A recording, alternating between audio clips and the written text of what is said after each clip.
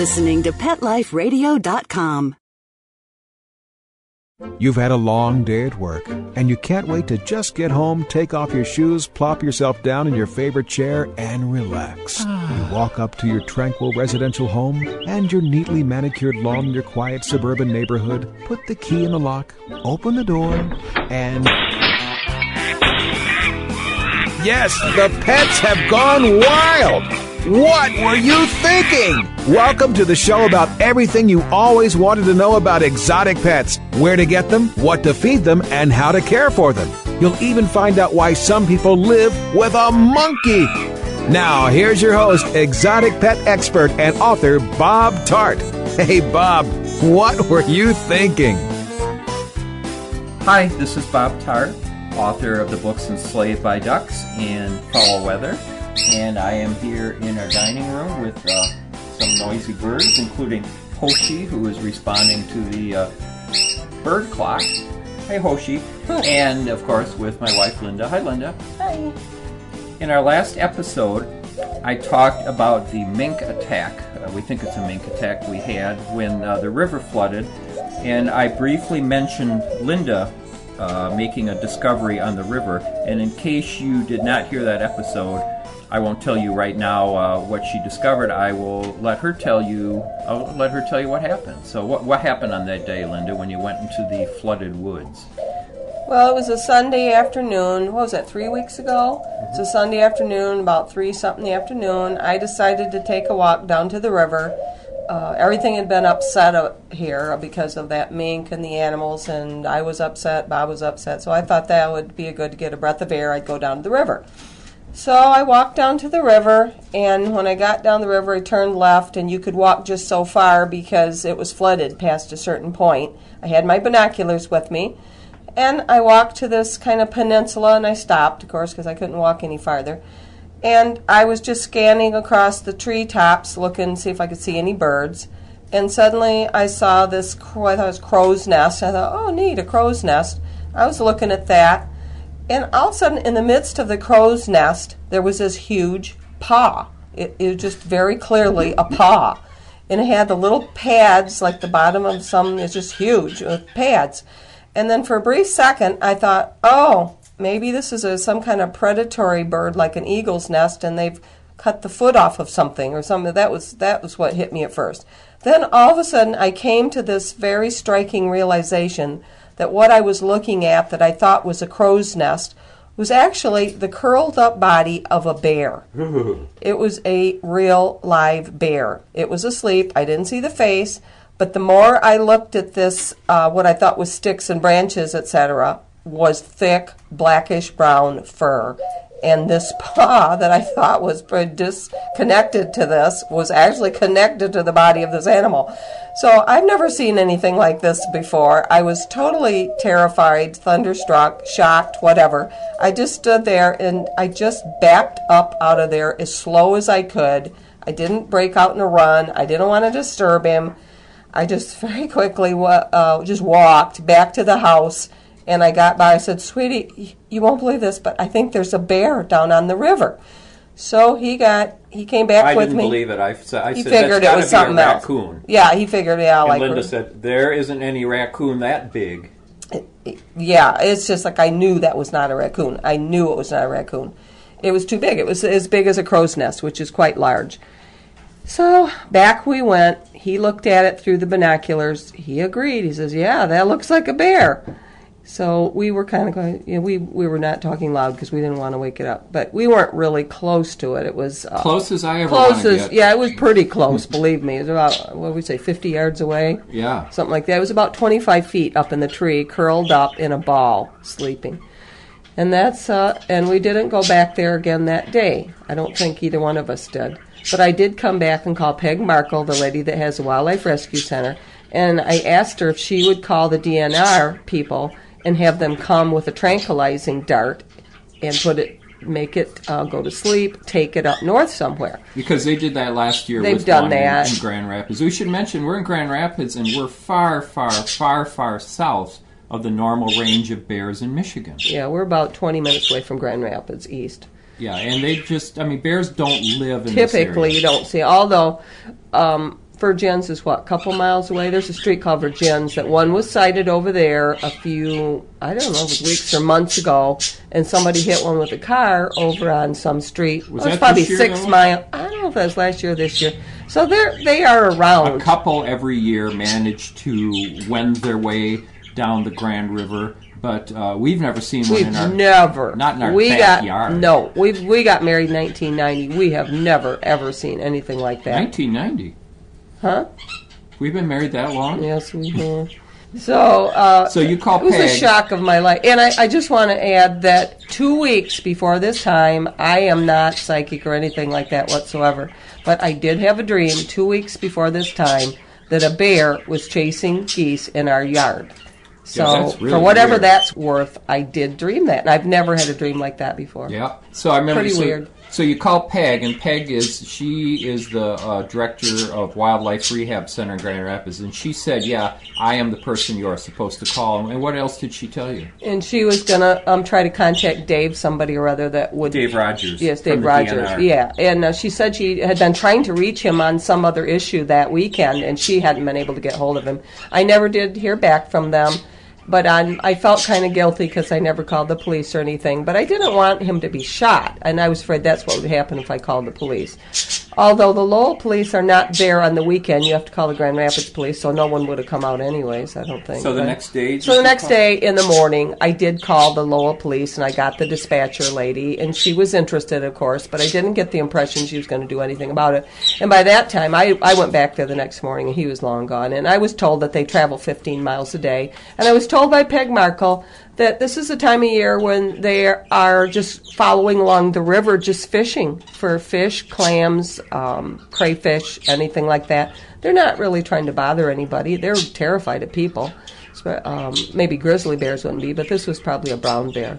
So I figure he's long gone. But every time I look in the woods now, I see, I'm looking for dark forms all the time now. Yeah, it's funny because we take a walk in our woods almost every day of the week when the weather's nice, wouldn't you say? Or darn close to it. Yeah.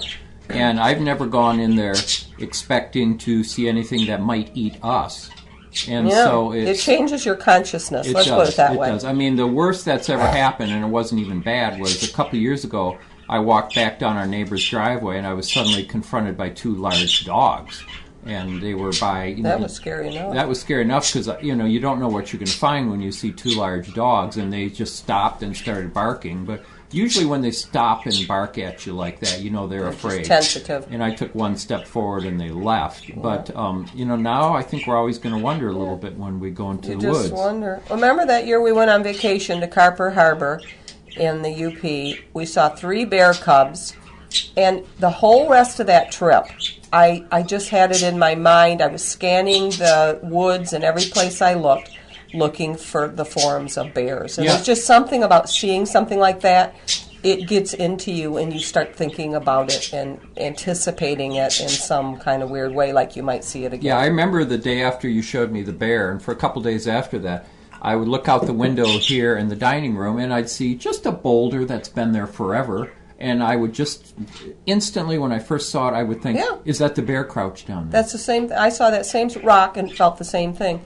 And when we had those huge spiders in the woods a couple years ago, called Fisher spiders, forevermore after that, I think even now, when I look on the barks of those trees, no matter what the season, maybe not winter, but in spring, summer, and fall, I expect to see one of those spiders because I did see them one time, or more than one. Yeah, one time.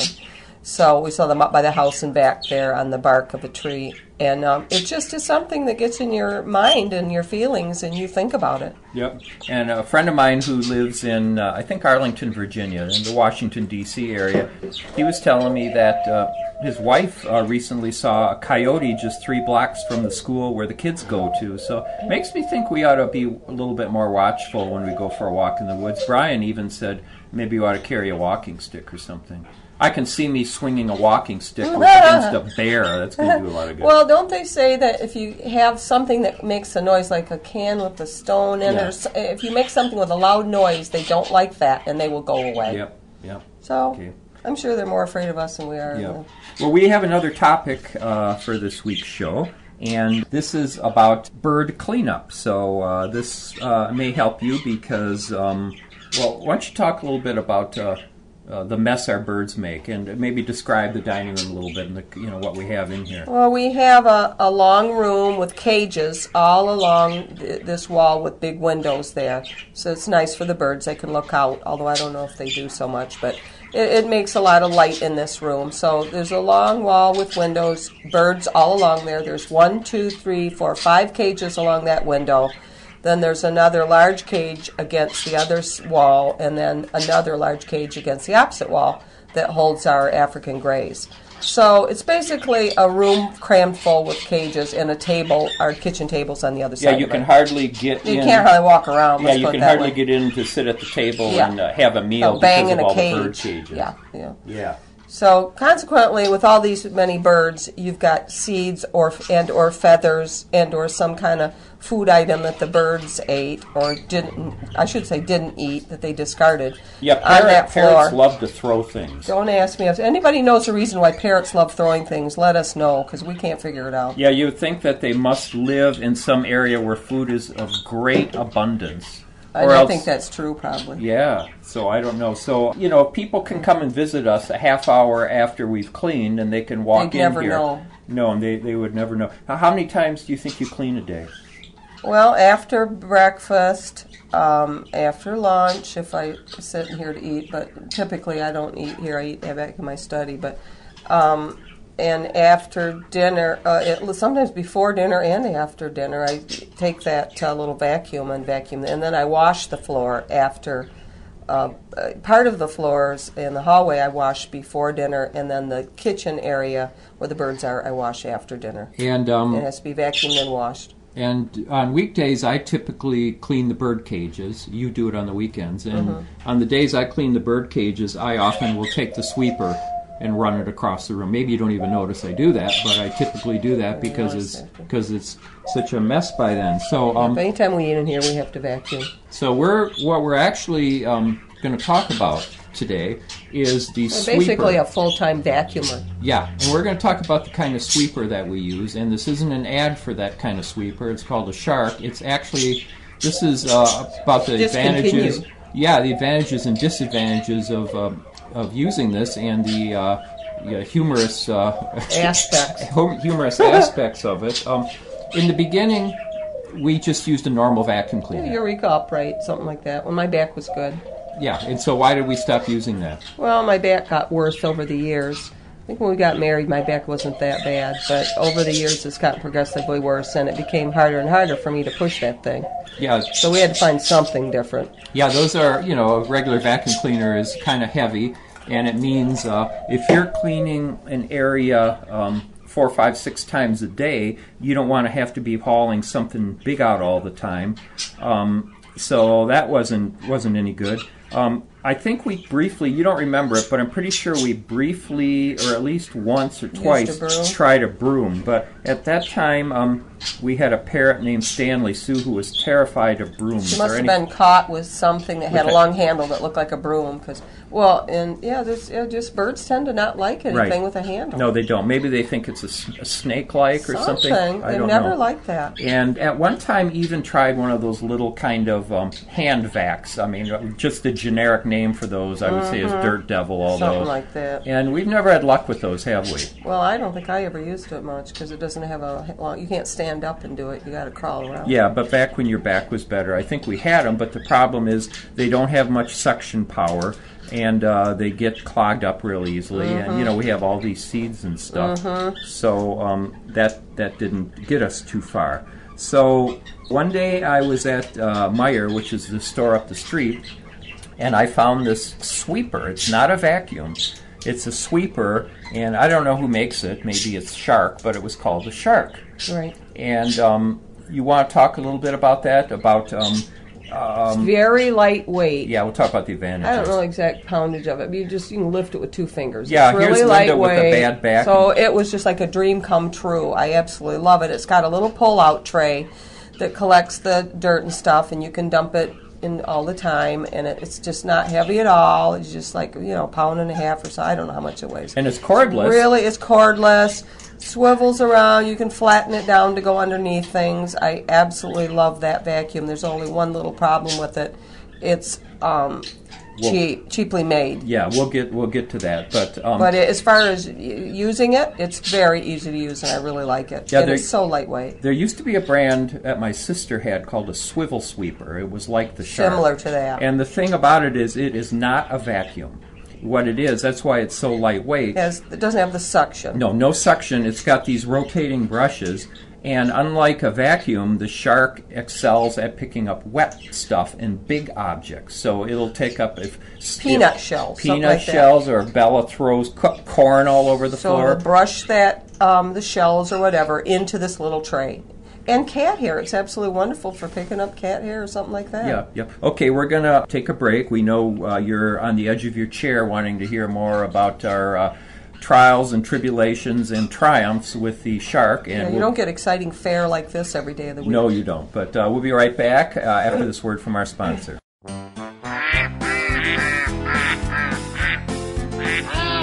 What Were You Thinking? We'll be right back after Bob gets the ducks out of his living room. Don't go away.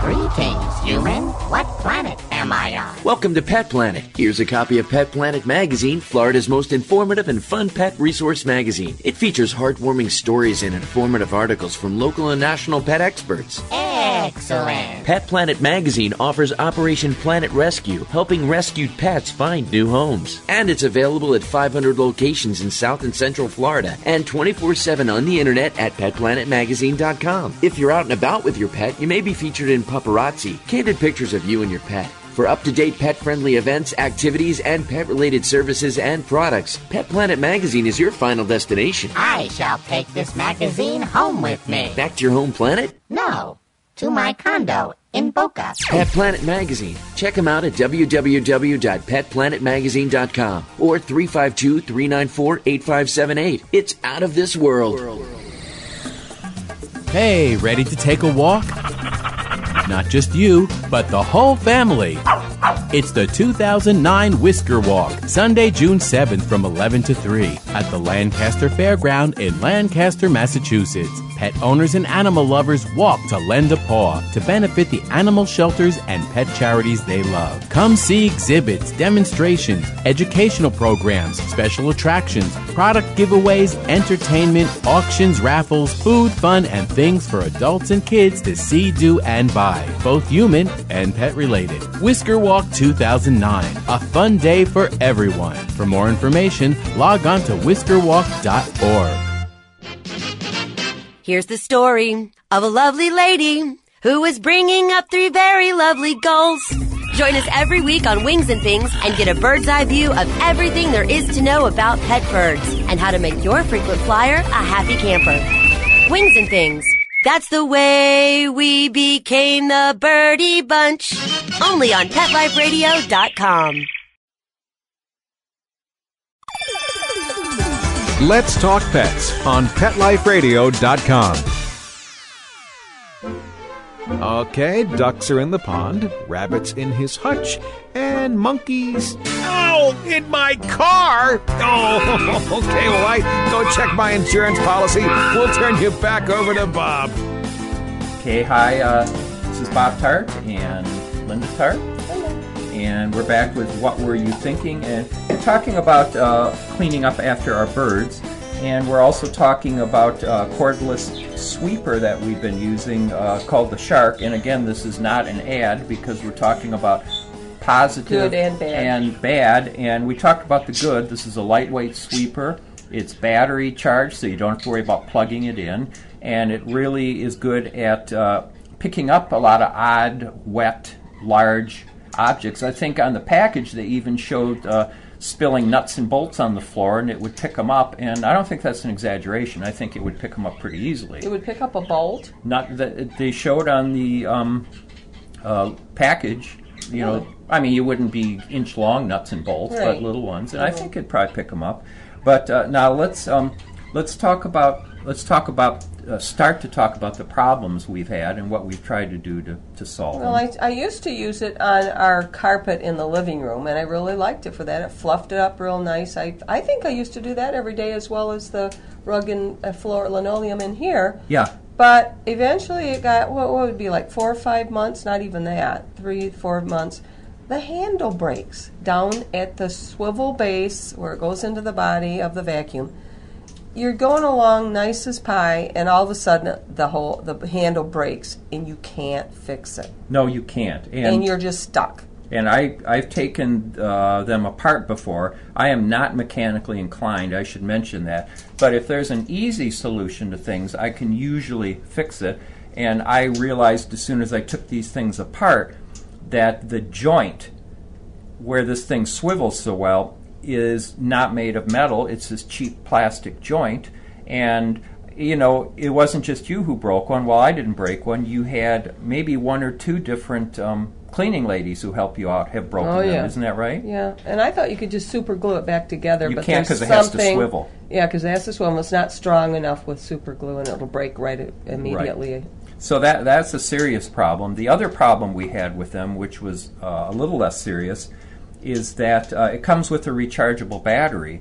But we found after time that... that's about a day and a half of 3 times a day use. Right. But it starts to wear down. You have these 3 lights that show you when it's at full power, but you can put it with your toe, flip it one time, or click it one time, and it goes down to the 2 level. I've used it on the 2 level for quite some time. It doesn't run down so fast.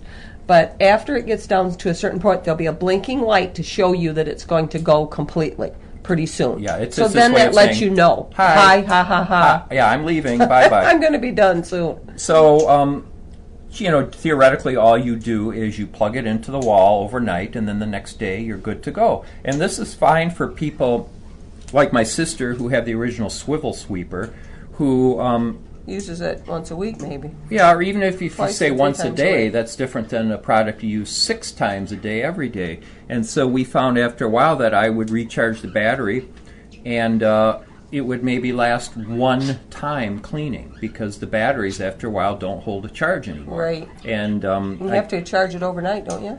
Or is it yeah, 4 pretty hours, much, 4 or 5 pretty hours? much. And so at that point we didn't know what to do because we didn't realize that I'll get to this, but we didn't realize that we could buy extra batteries for the Shark. But we decided we were so tired of the handles breaking and the battery running down that we thought, let's try and get a different kind of sweeper and see if it works better. So I tried to get a swivel sweeper, and they just stopped making them. And then Linda, I forget what company made this. I found a place over by the chiropractors. It was a vacuum center. And they suggested this little orange-looking thing. I won't say the name. I can't even remember what the name was. I don't remember who makes it. But it was it was battery-operated, too. But it didn't make a noise. I don't think it made I don't know if it was battery-operated even. Oh, yeah. Was it? Yeah. It didn't make a sound, I don't think. Well, that's because the motor wasn't very good on it. What was your nickname for this little snake? Doggy. What was that? Doggy. Uh-huh, and why did you call it that? It's doggy because it has no power whatsoever. And it gets clogged on a pebble of sand. It's just a terrible little vacuum. He'll show you what here's this how one the Shark sounds. Yeah, pretty healthy sound. Uh-huh. But Doggy, I just you don't turn remember on it having a sound at all. Doggy, and you'd get a little...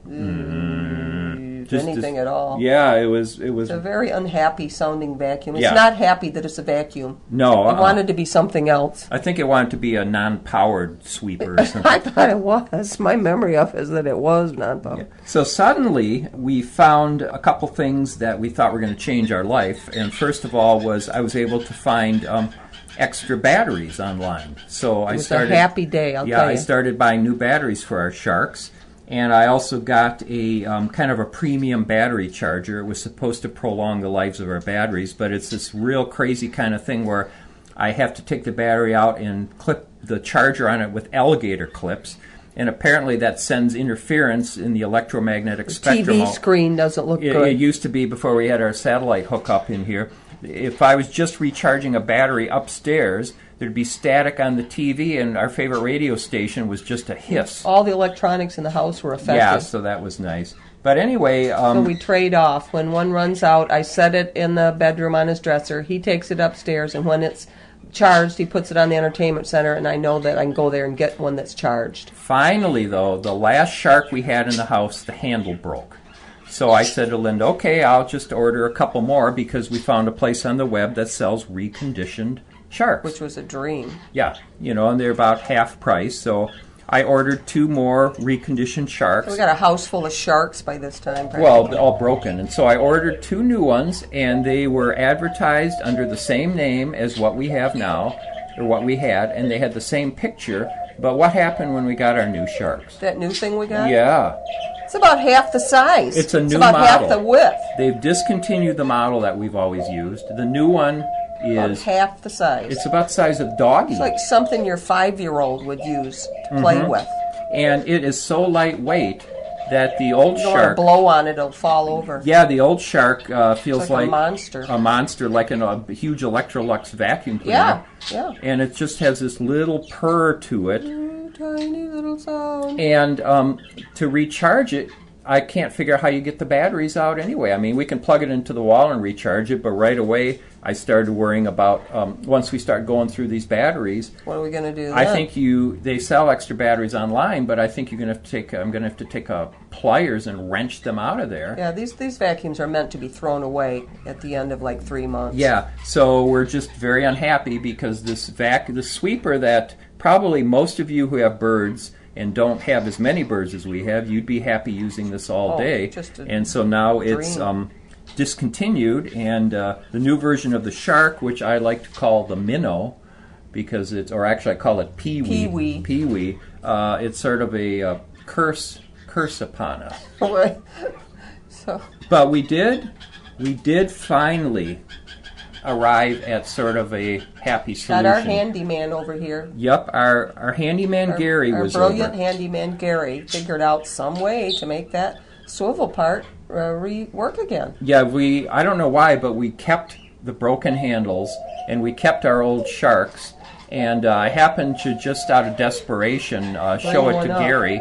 And Gary said, well, I think I can find something. I think I can put something together. So we gave him one to take home, and lo and behold, he brought it back, and we're using it. We're using it, and I expect it's stronger than ever. Yeah, Pee-wee's sitting over in the corner sulking, but it's too bad. Yeah, we've got 2 of those darn Pee-wees, and in fact, one of the Pee-wees they sent us didn't even have the right handle. Didn't even have the right handle parts. Yeah. So we're back to using the sharks again. And we're going to have Gary repair all of them, and so I think soon we're going to have an entire armada of, what do you call a school of minnows, a fleet of sharks, a school of sharks in the basement. So anyway, if you have any good suggestions on cleaning up after birds. Any vacuum that you have that weighs absolutely nothing, that works wonderful. Yeah. Or if you have some suggestion for a parrot that throws his food constantly. That's the trouble I'm having with Dusty lately. Yeah, that's right. And for some reason, with all of them. Yeah. So I guess that's about it for this week. This is a little shorter show than usual. Is there anything else you want to talk about? Anything? I can't think of anything. All right. So thanks everyone thanks to everyone who listened, and thanks for our producer Mark, who will vacuum up any mistakes that we made in the show, I hope. We'd like to hear your pet cleanup stories. Yeah, whether you have birds or lizards. Doesn't matter, and something else. Yep, and birds are getting loud enough here. I think they're drowning us out anyway, so I'll say. Yes, we better. Okay, say bye-bye. Okay, bye-bye, everybody. Bye. Thinking about buying a monkey? How about a ferret or a skunk? Then check out the show that will answer the burning questions: where do you get them? What do you feed them? How do you take care of them? And most of all, what were you thinking? With exotic pet expert and author Bob Tart, every week on demand from PetLifeRadio.com.